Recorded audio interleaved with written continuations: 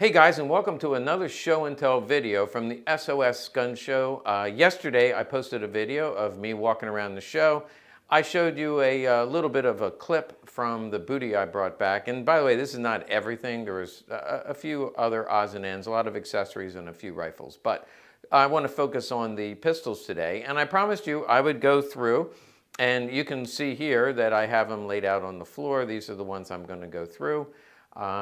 Most of these are going to be for sale on the site, and things do move quickly because sales have been phenomenal for a whole lot of reasons, but sales have been phenomenal. What's not going to be included in today's video is a group of SA guns. Actually, there's one NSKK. Here's a group of SA guns that also came in from a collection, and I'm going to feature that in a separate video later this week. It's probably going to take me a couple days to put that together.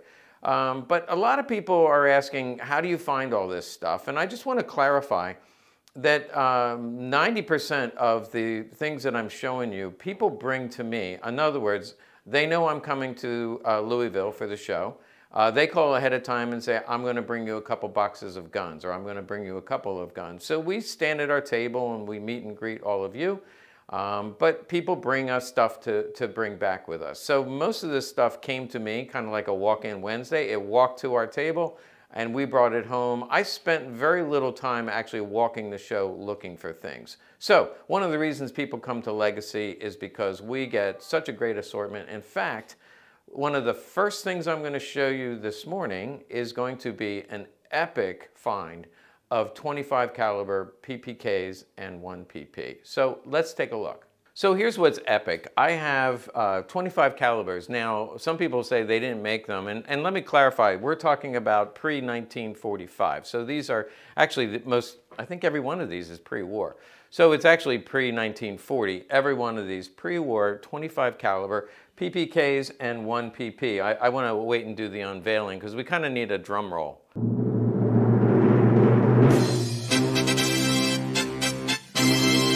So I have 1, 2, 3, 4 25 caliber PPKs. So you're watching this video and I can promise you nobody else in the world has seen 5 25 calibers at one time. So you are one of limited audience, and thanks for watching. But this is why you come here. So by the time we're done, you're going to be an expert on 25 calibers. Now, you may never own one.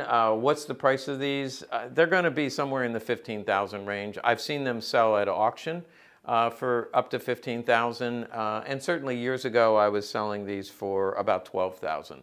So the price is somewhere in that range. You're going to become an expert because I'm going to show you exactly what you need to know about a 25 caliber. So let's take a closer look. Okay, so the first pair that I want to show you are consecutively numbered. You can check it out. You can see this one ends in 046 and the other one ends in 047. One thing unique about a 25 caliber, and again, I don't know that anybody has ever faked them because you would, I guess at that price, you could make a new barrel. It's in 25 caliber, and they didn't even have a logo for it. And so it's a standard logo, but you can see where it said 7.65, they just cut that part out and they etched in 6.35. And that's normal. That's what they all will look like, and you'll see them. Here's another one. You can tell by the font it was altered, but they took away whether it was 9, they did have a 9mm logo and they had a 22 logo, but they did not have a 25 caliber logo or 6.35. Now, just to give you some numbers, there's only 38 known PPKs, and we have 4 of them here. 38 known. Of the PPs, much rarer, only 12 are known. So 12 known PPs in 25 caliber and 38 known PPKs. So all of these, I believe we'll check them, but I believe they're all 90-degree safety, so they're all early. They have a finger extension bottom. I'll show you the magazine because they're unique. Now on the crown end proof. You know on the 7.65, by the way, that the crown end is here and here. A 22 caliber will have the proof marks here and here. Only the 25 caliber, and as we go through these, you'll see the proof marks are here and here. I believe that's without exception, but we'll go through them together and make sure. Now, the other thing that's unique is the magazine. Let's take a look at the magazine. Okay, so here's what's unique about the magazine, and I see two general styles. I know this one is a factory one, but let me clarify. They never actually made a 25 caliber PPK magazine or PP magazine. What they did, if you look here, they took a Model 8 magazine, see that right here? They took a Model 8 magazine and inserted it into a 7.65 magazine. You can see it better here. This is a regular 7.65 magazine, but inside is a Model 8 magazine. This happens to have an open follower. That was an earlier model. And the holes line up. The way they did it, they inserted it, the holes line up. Now let's take a quick look just to prove my point. Okay, I'm going to be Ian from Forgotten Weapons for a while because he's the one that always takes this apart. And so I pulled the bottom off. Okay, put that aside. And then here's that retaining pin. There is a very small spring that was just cut. That's the regular spring inside, but this is just cut. And then what you see in there, well, you tell me. That is a Walther banner. That's a Model 8 magazine. And so all they did is they fit a Walther Model 8 in there. And this is done at the factory. The only ones that I know are absolutely made at the factory are the small holes. But the story is then told that they only made a small number of these, and they ran out of magazines because everybody wanted two. So they went and made up some more. And again, this goes in here, and then this goes on top of that, and then I just slide the bottom on. But this is the second style. These are the regular holes, and if I take this apart, you'll also see the same thing, a spring and then a Walther banner Model 8 magazine that slid inside a PPK magazine. So that's the way they look. And now here's a third one, and again, they're all early no lip.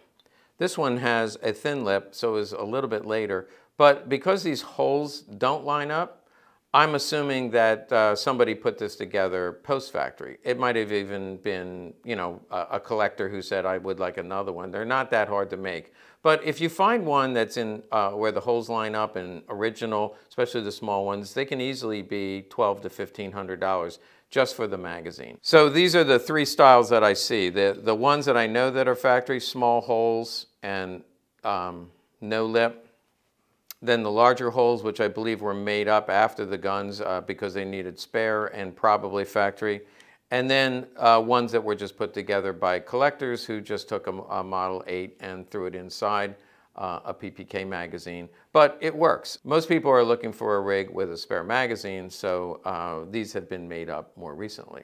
Okay, we saw the two consecutive numbers. This is a third one. You can see on the logo that this was added, etched in. Look at the fire blue. This is probably one of the prettiest ones I have. And you can see it's also really early. The others were 780, by the way. This is 778. Again, only 38 known. You can see the proof marks and the 25 caliber. And the magazine, we've already seen, is correct. Here's number 4, comes as a rig. So now that you're an expert on these, this is going to be an Aka holster. It's early, and we'll pull out the gun. This is later than the other two. This is in the 8.7-9 range. You can tell that this is a real 25 caliber because of the placement of the crown end. There's the barrel. Front strap is nice. Let's check out the magazine. This one is nice. They put, again, I don't know if that was done at the factory or later. You can't really tell that that was added later, but it was. But they filled in with the white stuff, so it isn't as noticeable. And this is a correct magazine. It's got the small holes, and there's a magazine within a magazine. So everything is correct about number 4. Oh, before I move on, let's take a look at the spare. And the spare is the larger holes. So actually this looks like, they line up and probably was done at the factory. This does look all correct, but this has the larger holes, a 25 caliber magazine. Okay, here's the grand finale.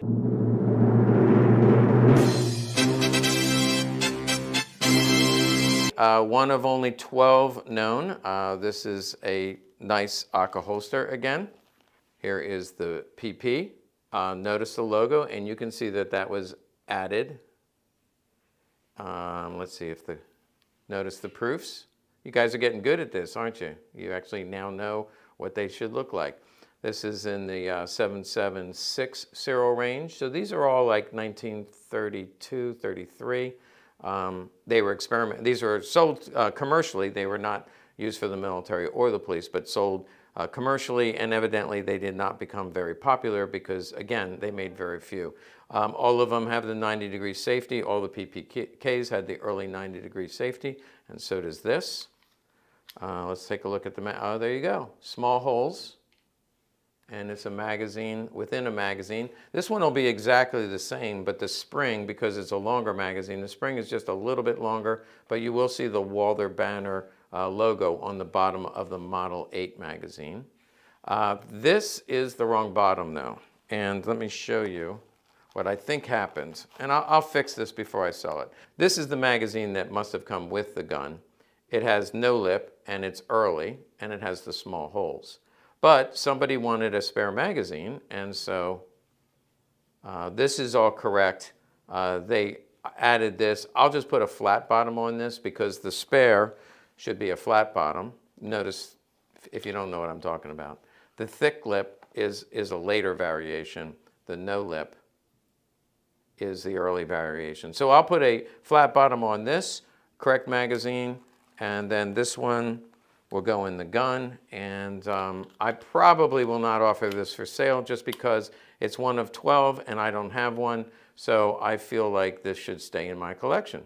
Okay, so how cool was that? The next thing I'm going to cover might be even cooler for some of you because they're going to be SS guns, but the 25 calibers are much more rare and you may never see another one, so thanks for watching. Now, the book. We had a bunch of subscribers came by and bought the book and took pictures of them, and you know, we had a good chance to chat. But also at the show, I picked up 4 SS guns. So I'm going to go over those next. These will be, these were not previously in the book. They will be added. Actually, I think one of them had already been in the book. But let me go over the SS guns that I picked up. Again, I did not find these at the show. People contacted me ahead of time and said, would you be interested in buying my SS gun? So these were prearranged. They showed up. And actually, one was already pre-sold. That's the rarest of them, and I'll show that one next. But here is a nice black holster. It does not have black stitching. As a matter of fact, this is the way it came, but I also picked up this holster, and this is probably more appropriate for an SS gun because it's black AK holster with black stitching, and there is a name inside. So I'll have to investigate that a little bit. And so this would be more appropriate, and I could probably switch that out. I would put this holster with this gun. But here is Walther PP. It's marked. It's the leading edge holster. And here's the gun. This is actually a beautiful gun. Notice the fire blue and the condition of this finish. Front strap. And I'm saving the worst for last. Beautiful gun. Very exciting. And I'm covering it up, but somebody, maybe the vet, put their initials CS. So CS, what an idiot. It's not ruined, but it doesn't help the value at all. So as you will see in the book, 202 serial range. It is numbered on the frame and on the slide, which it is in the SS range, and we could actually look up the contract number. And I like the last 3 digits, 800. And the magazine is also matching. So it has one matching magazine, and it's the number 2 magazine. And as I said, we'll add this to the next time we print. And this will be made available, but I probably will swap the holster for this holster just because I believe this is more appropriate.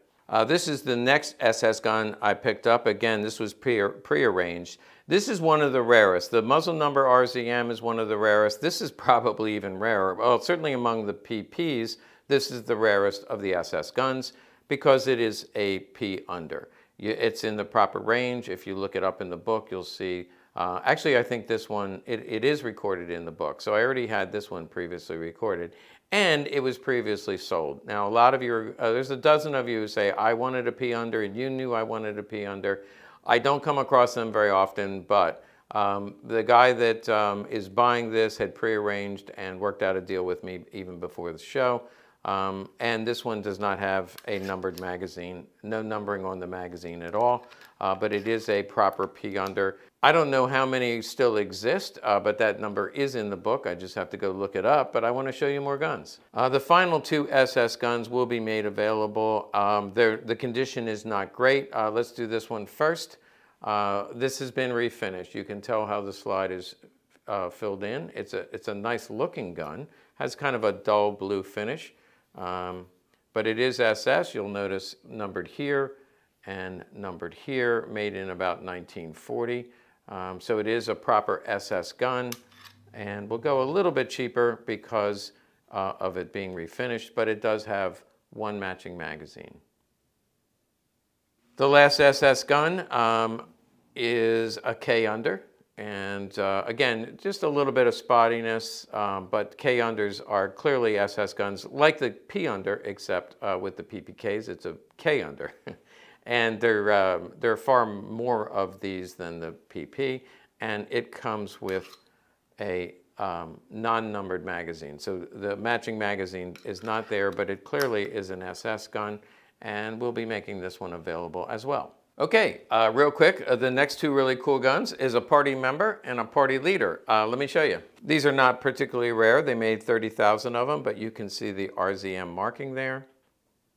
And it is in the proper serial range for a RZM, not muzzle numbered, so not SS, but it was sold to a party member in 1934 or 1935, has the proper early magazine. So everything about this is correct, and we will be offering this on the website, and I'm sure it'll go quickly. But again, this went to a party member. You bought it, just like you paid your dues. You could buy a party approved PPK in 1934 and 1935, and that was part of your membership privileges.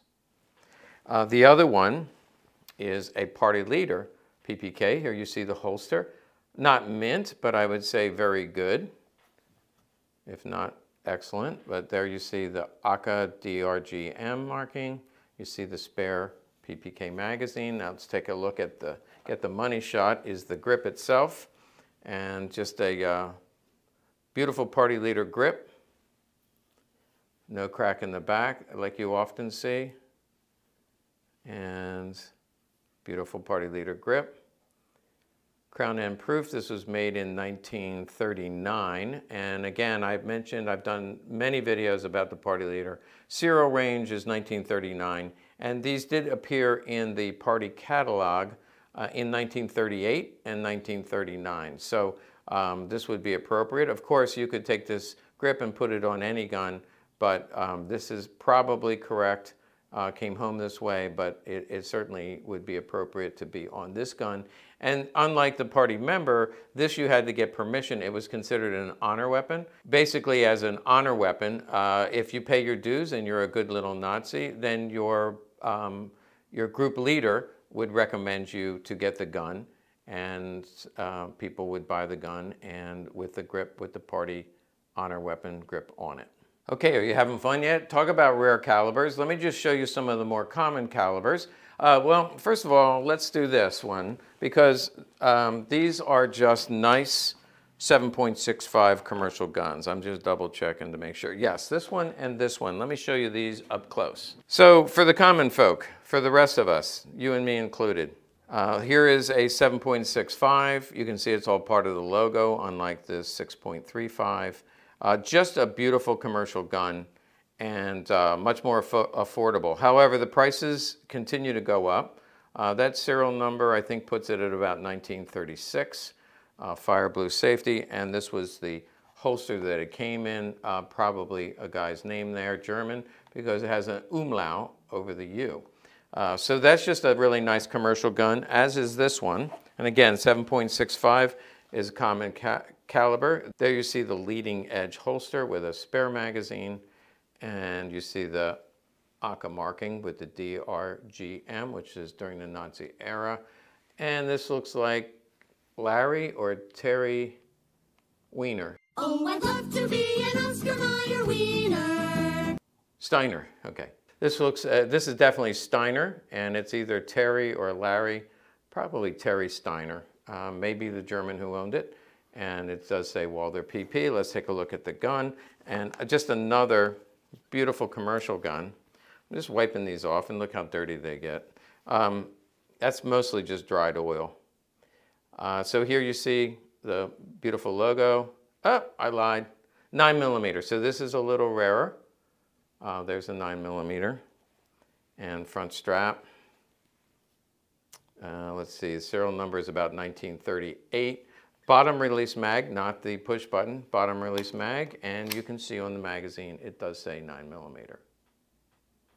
So we have 7.65, we have the 9mm. Let me bring these two your way. Check this out. Look at the finish on these things. So this is 22 caliber PPK with this extended magazine. They call it the box mag. That's just for the grip. It does not add mag capacity because the magazine still stops right there. This is just a plastic piece, hollow inside. So it does not extend the number of bullets. That's good for those of you in California where you're restricted. But it is just more for the cosmetics and the grip. And so there, again, fire blue safety. Now we have a 60-degree safety. Look how beautiful that is. And remember I talked about the crown end being here and here.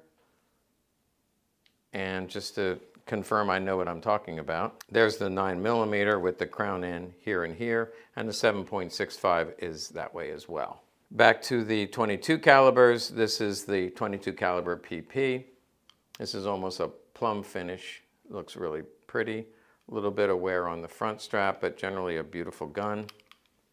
And you can see the serial number again takes it to about 1938, and crown proofs here and here. By the way, there is another crown proof on the end of the barrel, and you can barely see it, but it is right there. And that would be on all the guns. I forgot to check the 25 calibers, but I'm sure they are proofed right there as well.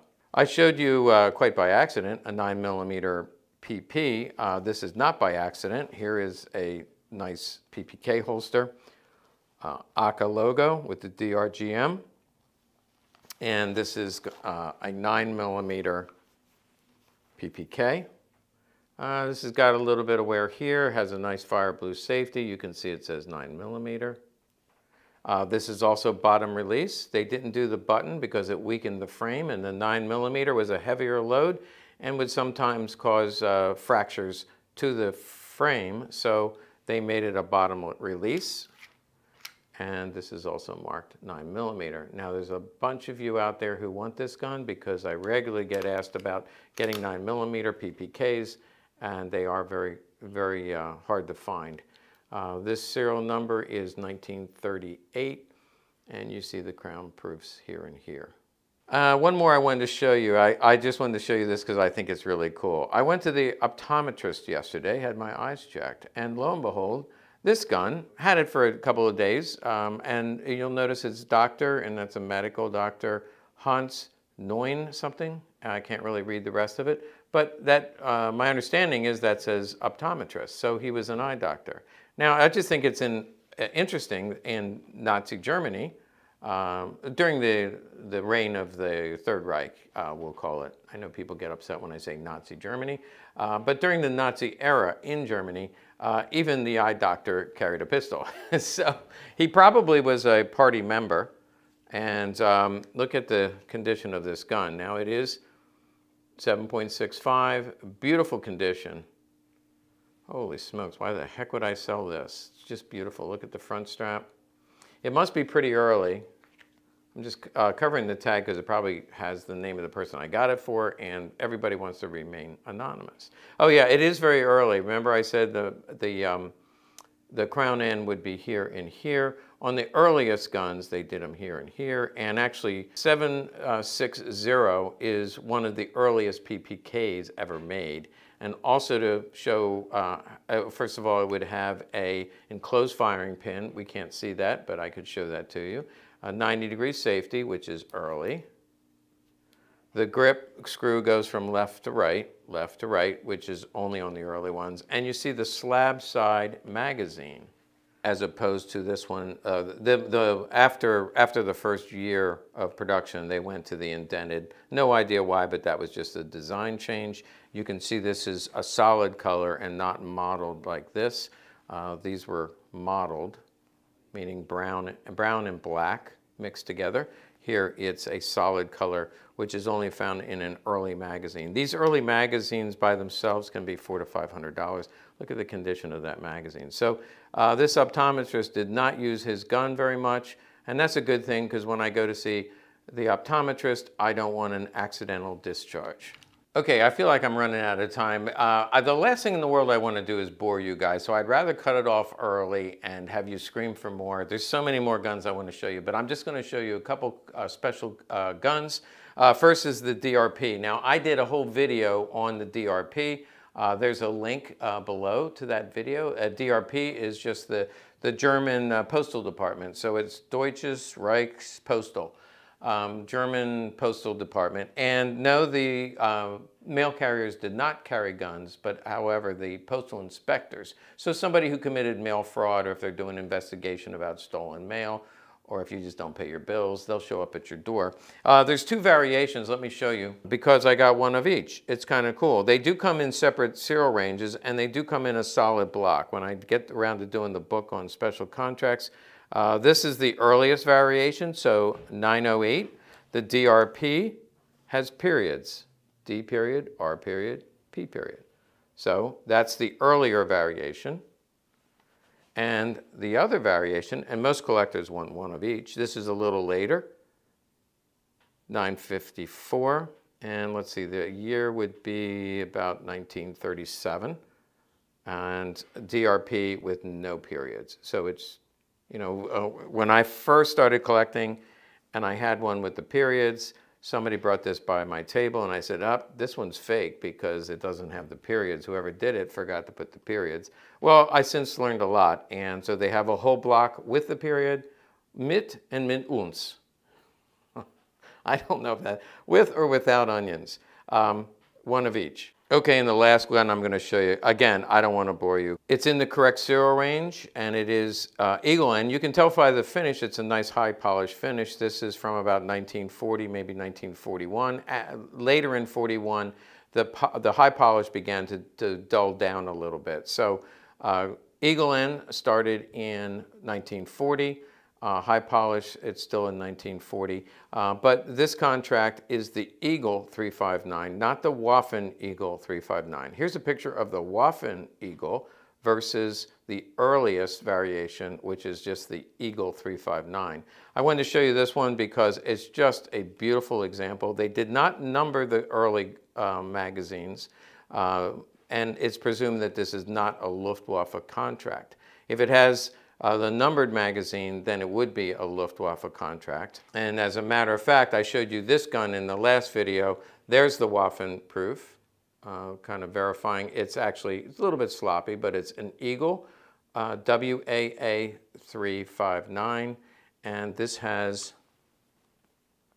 matching number magazine to the gun, numbered here and here, and then, of course, numbered at the bottom of the magazine, indicating that this is a Luftwaffe contract, and this is just an early Army contract. And speaking of Army contracts, I picked this up at actually Kurt, one of our, he does all our accessories.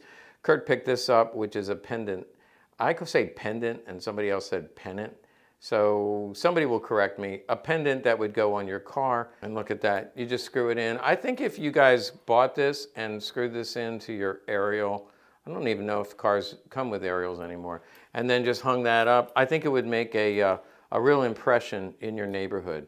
So we'll be offering this not with a gun, just by itself. You can see the plastic. So it had a plastic coating, which kind of, the sunlight would crack it and break it off. And you see the same thing on the other side, but I assume the sunlight kind of deteriorated the quality. This is just a cool little accessory that we picked up at the gun show. Okay, that's enough for today. I've got some small caliber rigs I want to show you, and I got some SA rigs out there, so I'm going to actually get 3 videos just out of the SOS show, 4 including the walk around. So make sure you like and subscribe to our channel, and stay tuned because I'm going to be doing more real soon.